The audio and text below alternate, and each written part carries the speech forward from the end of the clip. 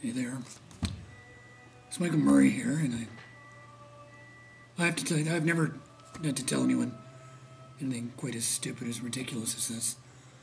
But recently, some of my friends and my family decided to stage an intervention.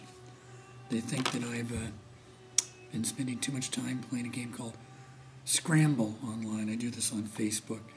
For those of you that don't know, Scramble's it's a challenging brain game. It's essentially Boggle. You get a page of tiles of letters, and you have 3 minutes. And you have to spell all sorts of words out of it. And I've been doing this, and I'm really good at it. I get a lot of pleasure out of it.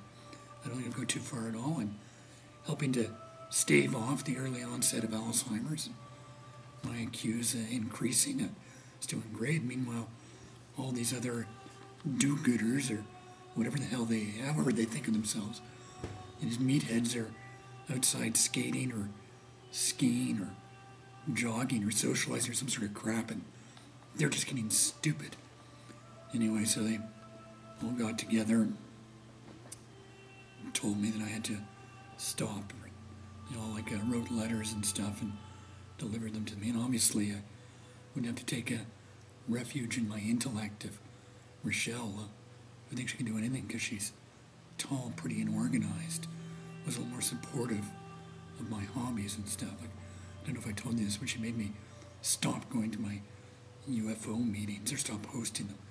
At any rate, I'll just read you the letter a letter or two that some of these chuckleheads have written.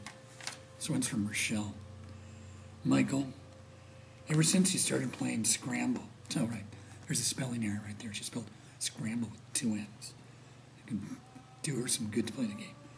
Anyhow, ever since you started playing Scramble online, I hardly ever see you. You used to smile or say something sweet whenever I came into the room, but now there's nothing. Scramble's all you do.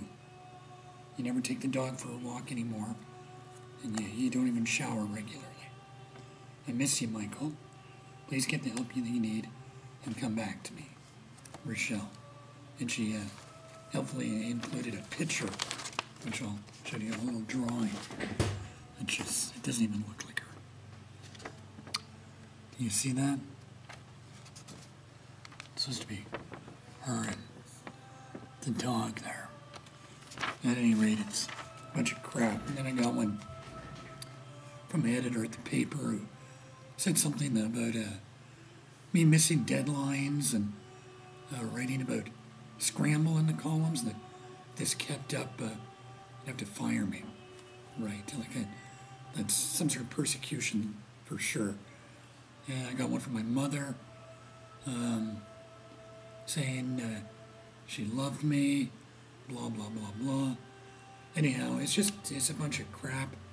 I just thought I'd let you know I'm going to fight this tooth and nail. It's a bunch of bullshit is what it is.